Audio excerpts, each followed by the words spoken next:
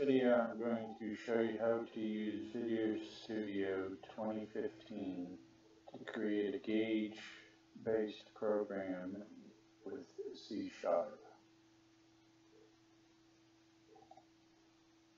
Give it a start in a new project. Windows Form application. Call this new gauge program.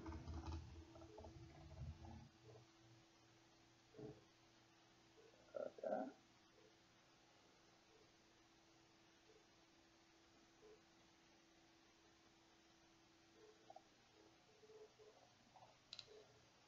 And there's your form to start with. Now, key thing you gotta do first is add in a driver called AGauge. To do that, you right click over that, like that. Go to add existing item. And you go to your folder where you would hopefully have this downloaded.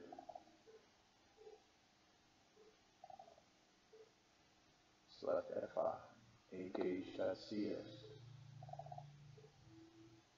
Once you get that in there, you can see that show up over there on the right side here. Now the trick to get this Video Studio to actually recognize that, you do start the debugger, and then do stop. Once you do that, it seems to compile things or whatever to make it know that that's really there. Then now in your toolbox, you have an AGauge. Just pop that right there. And look at that. You have a nice little gauge. Now you can configure that over here, the properties. Minimum value. I don't want negative numbers, so I'll set that to 0. And you set your max value to whatever else you want.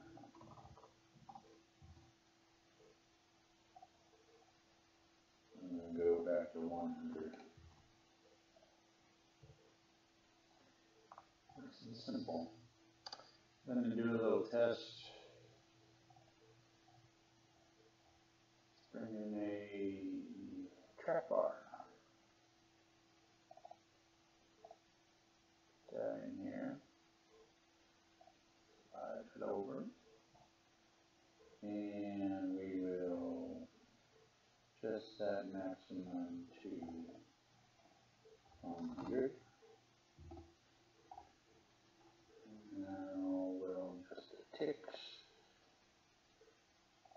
So we'll spread out better. Now we got our ticks a little better. And then we double click on that track bar we just created. So we'll create an event anytime we scroll it. We'll say our AGauge value is equal to our track bar value. And that's it. Then we do start. And look at that. We have a gauge. So whatever you put into AGauge1 value, it'll put out as a gauge value.